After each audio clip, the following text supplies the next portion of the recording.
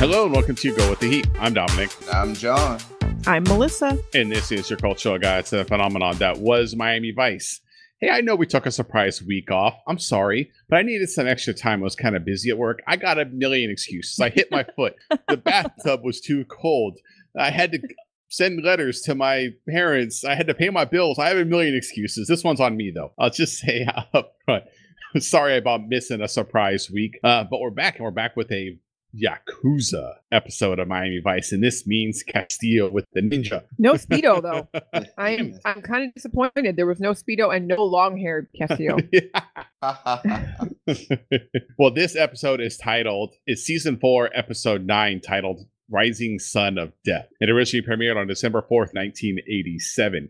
It is written by Peter Lance, who also has 3 more episodes coming. He is also a story editor for 10 episodes on this season, too. Something about season 4, like lots of people were on season 4, did a lot of work on season 4, but none of them are listed for doing stuff in season 5. Well, that should tell you right there.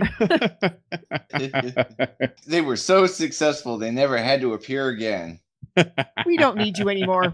You've done enough for the show.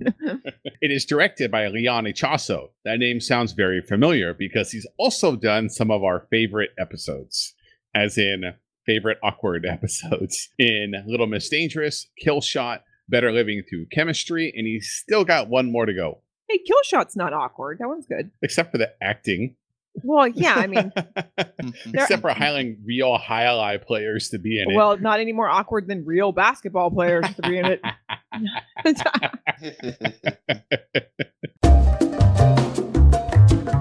All right, John, there's actually a fair amount of music in here and a fair amount of Jan Hammer music and with some bands that we've seen before. So what do you got for us this week? Okay, so we're going to run through some of the music pretty quick because we get Flesh for Fantasy from Billy Idol, who we have already seen in Down for the Count Part 2, and he's going to be back again for Honor Among Thieves. We've already talked about him. I told you that he was almost T-1000. Told you about him being in The Wedding Singer. I don't know what more you want me to tell you about Billy Idol, so we'll see if I figure anything out by Honor Among Thieves. We also have Si Senor the Hairy Grill. It's one of my favorite song names ever. Yes. In case you missed that, that was Si Senor the Hairy Grill, a Yellow.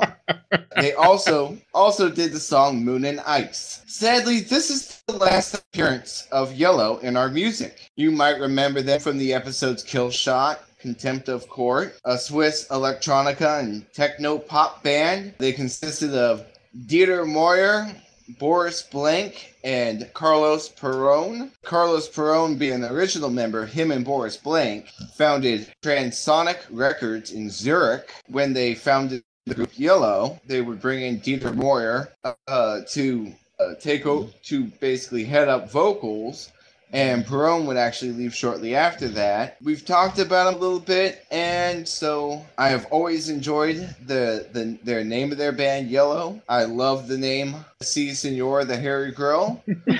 So we bid you adieu. So let's get what you guys really want to hear about. Last night I dreamt that Someone Loved Me by the Smiths. The Smiths are an English band who were active from 1982 to 1987. They are made up of Stephen Patrick Morrissey, Johnny Marr, Andy Rourke, and Mike Joyce. In 1982, Johnny Marr basically showed up on Morrissey's doorstep with his friend Steve Pomfret. They showed up on his doorstep to see if he wanted to start a band together. They didn't really know each other, but Marr was impressed by Morrissey had written a book on the band the New York Dolls, and he was a fan, and so he went to his house and asked him, hey, you want to start a band? Morrissey, Stephen, as we'll talk, I think it should be, we're getting to know him. We can call him Steven.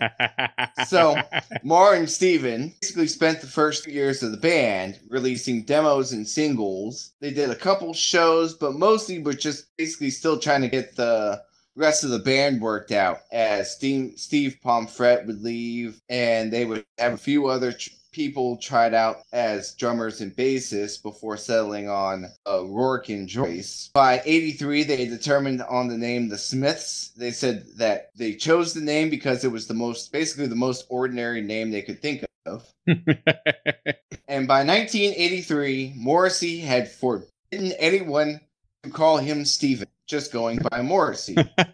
This all sounds based on how I know Morrissey now. That's exactly how he is. Exactly how he is. Yeah. So in 1984, their debut album, The Smiths, reached number 2 on UK album charts, and that really was the beginning of the popularity. They were met with some controversy off of the first record, with some tabloids claiming that song suggested pedophilia. No, wait a minute. Primarily, these songs are you Reel suggesting Around the Fountain and The Hand That Rocks the Cradle? Are you suggesting that Morrissey and the Smiths and controversy? There's no way I saw that coming. Yeah, Morrissey being who he is, and a vegetarian, like, yeah. You guys can call him Stephen too. It's okay. No, I don't think so. He's Morrissey. He's not Stephen. So, in 1985, Meat is Murder came out. It was a more strident and political album, obviously, with the main song, Meat is Murder, being a very pro-vegetarian title track. Yep. Stephen would go on to forbid the band from being photographed eating meat. So Stephen said, no more eating meat. At least while cameras are present. Yeah, I don't care what you do in your house. Just don't eat it in public. So late 85, 86, the release The Queen is Dead came out. They were constantly touring, and it was starting to take a toll. Marr had talked in interviews about how they were touring so much, and so burnt out that he was drinking excessively. They also had a legal dispute with their record label at the time, which release of the album from late 85 to June 86. And all kinds of just shenanigans within the band. Rourke would actually be fired via Post-it apparently for his heroin use. Well, I mean, that is a serious offense. Only for about 2 weeks. But only for about 2 weeks. After 2 weeks, he would rejoin the band, and his replacement would be moved to guitars and eventually leave the band. Obviously, Stephen still claims that never happened, but Rourke does. So... Well, then it's a lie, then. If Morrissey said it didn't happen, then it didn't happen. Stephen. His name is Stephen. Morrissey. Stephen Patrick. So, by 1987, tensions had grown a lot. Marr had taken a sabbatical from the band, which prompted articles about a possible split up. It's just made tensions worse. So by the time their album Strange Ways, Here We Come was released in 87, the band had already split up. The claim is that Stephen didn't like that Marr was working with other musicians, while Marr disliked Stephen's inflexibility musically. So, Stephen clearly being jealous of Marr wanting to expand musically and work with other people. Stephen clearly being the talent. Well, that's arguable, because post-Smiths, once the Smiths broke up, Stephen would go on to have a successful solo career, so I'll give you that, under the name Morrissey, but we know him as Stephen here. The rest of the world knows him as Morrissey, you know.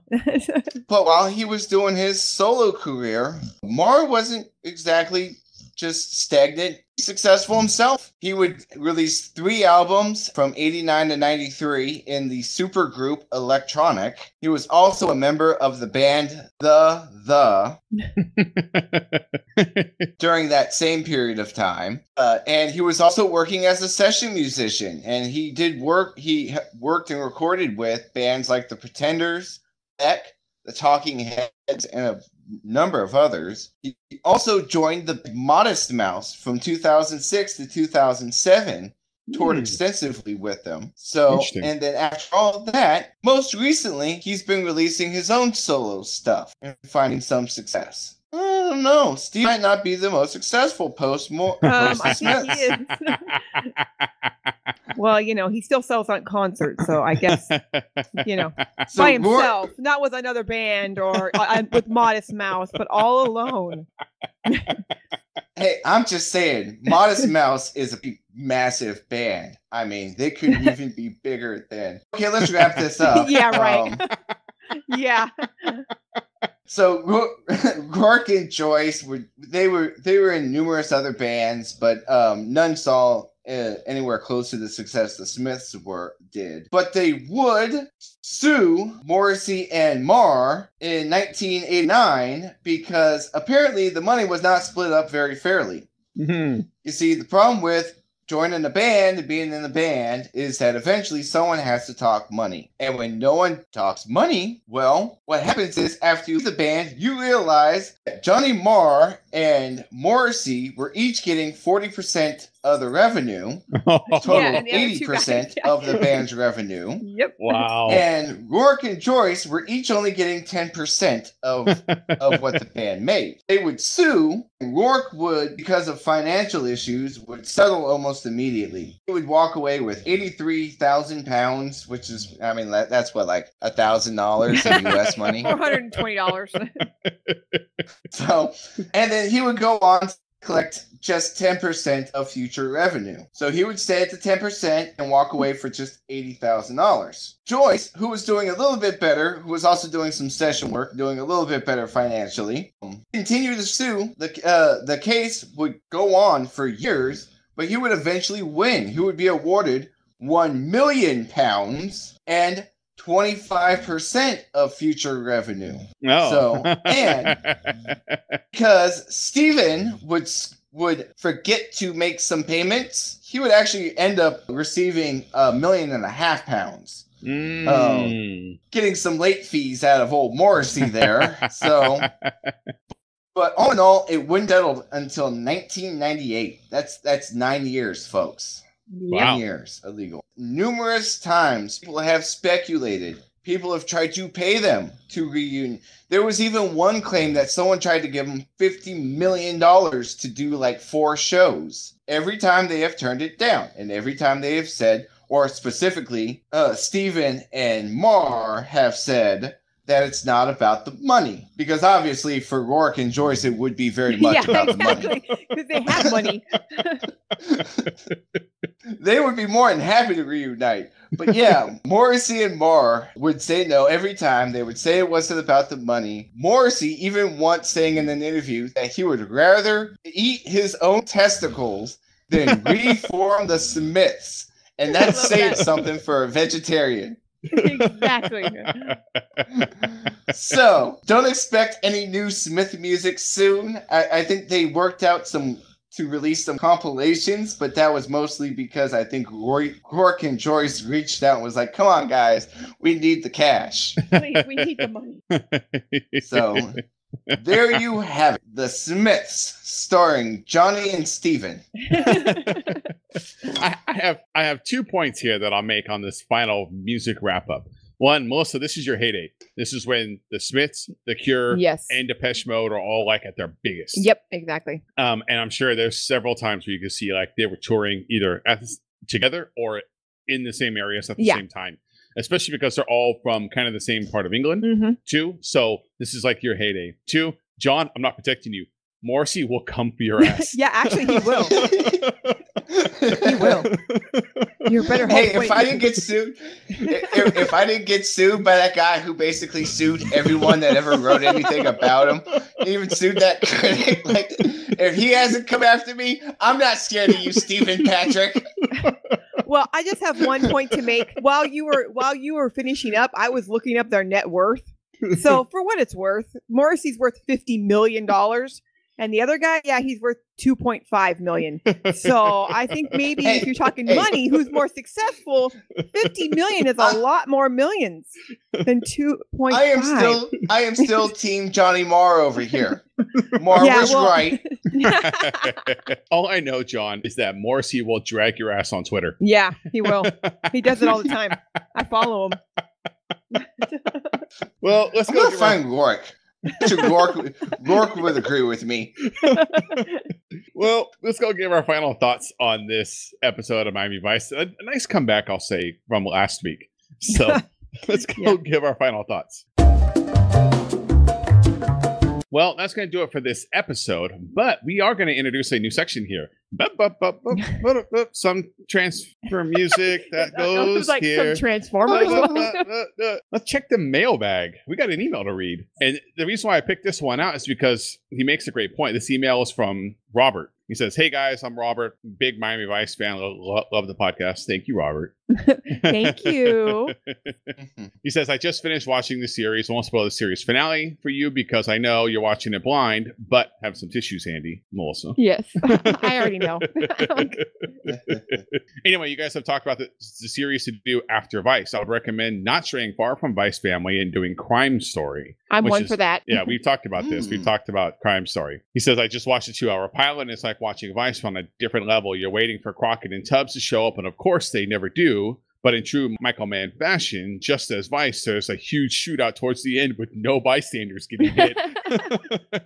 The show is filled with Vice regulars, even Izzy. I know. I didn't know that. That's exciting. I will say, at least after watching the pilot, the show seems quite a bit darker than Vice, and it has almost no humor. A lot like season 3 of Vice, except you have to watch the episodes in order, no jumping around. Just my 2 cents, I would expect Vice podcast to continue if the reboot starts this year or whenever. And that's from Robert, as I mentioned. And absolutely, if Vice does a reboot, we're back. Oh, yeah, for sure. We are on board for the Vice reboot. You can't stop me from watching it, so. And we had a nice exchange back and forth, Robert and I. We talked a little bit more about what the potential storyline is for the new Vice. We talked about Crime Story a little bit. One of the other shows that we mentioned that we might want to do is 21 Jump Street because it fits that cop and music kind of thing together. But John, I know you're not on the opposite side of the fence on 21 Jump Street. I am. Is that because you're not allowed in school zones? You try and pretend to be a high school student once, and, you know, and then you don't round them ever. It works in the movies. Why couldn't I go undercover? Richard I know I'm not really a cop. Get the fuck out of here. What are you doing here, Richard Grieco? You're like 50. Get out of here. Hey, it only worked when Johnny did it, okay?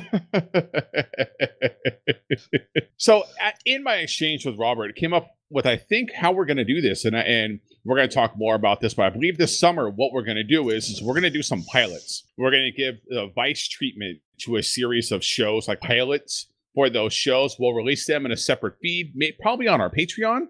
Maybe on YouTube is where we'll release them. They won't be put into the regular Vice RSS feed or the Go With The Heat feed. We'll do it as something separate, but then we'll be able to do the Vice treatment on them. We'll get our feet wet. We'll get some feedback from the listeners and see which ones that they prefer. Crime Story is pretty strong. Not only is it Michael Mann and has crossover with Miami Vice. Dennis Farina. But it's also only 2 seasons long, so we can actually get through that pretty quickly. I love that show, so I'm okay with that. To check out the music. So yeah, look for this summer. In the next couple months, we'll start to solidify our plans around that. We'll do a few pilots and do the Go With The Heat treatment on them, release them out, and then get some feedback on them. We'll see where we want to go when we get to the end of this year. So thank you, Robert, for emailing. I really appreciate you sending feedback and the nice exchange that we had going back and forth. I thought that went really well, and I really appreciate hearing from you. So thanks for emailing. We would love to hear your feedback too. Email us gowiththeheat@gmail.com, just like Robert did. Get us on Twitter, twitter.com/gowiththeheat, facebook.com/gowiththeheat. You know where we're at. You know how to get a hold of us. Go With The Heat. Even on Instagram, Go With The Heat. You want to see some choice pictures of Tubbs and his carrot juice from like a hurricane? Check out that Instagram, Go With The Heat. Be sure to check out the website, gowiththeheat.com. You can see all the ways to subscribe. Other ways you want to give us feedback. You can find additional RSS feeds, including the This Week in Vice only. You can find the music segment only. Be sure to check out that website. That's going to do it for us and this by week. the way, Smiths fans, I didn't mean it. I'm sorry. Don't at me. Please don't send me letters. You should be apologizing to Morrissey. His ears were twitching right now. I'm sorry, guys. I was just playing. That's going to do it for us this week. We hope you enjoyed this episode, and we'll see y'all next time. Bye, pals.